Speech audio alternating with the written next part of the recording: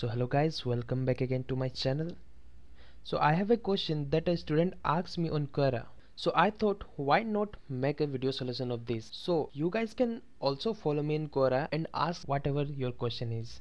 So now let's get started. The question is like that. There are two objects of mass 20 kg and 10 kg and separation between them is 5 km. What is the gravitational force between them? So the question is asking about the gravitational force between them. Two bodies are given. Okay, so now let's write the given thing. This question is from Newton law of gravitation. Okay, so first thing to do is note down all the given value that have been given in the question. So we have mass of body 1 is equal to 20 kg and mass of another body is equal to 10 kg. Okay, and we have given that separation between the both body, which is 5 km, that is r is equal to 5 km. The standard unit of distance or length is meter, so we have to convert this into the meter. So 5 into 10 to the power 3 meter, as well as we know that 1 kilometer is equal to 10 to the power 3 meter. So note down this, and you have to now calculate the gravitational force between them.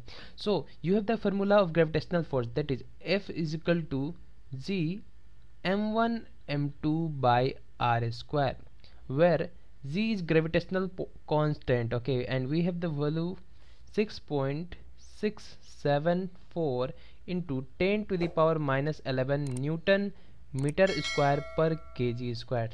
This is the whole value of gravitational constant. So now put all the value in the given formula. You will get force is equal to, put the value of G 6.6774 into 10 to the power minus 11 multiply by mass 1. What is the value of mass 1? 20 kg, and mass 2 is 10 kg.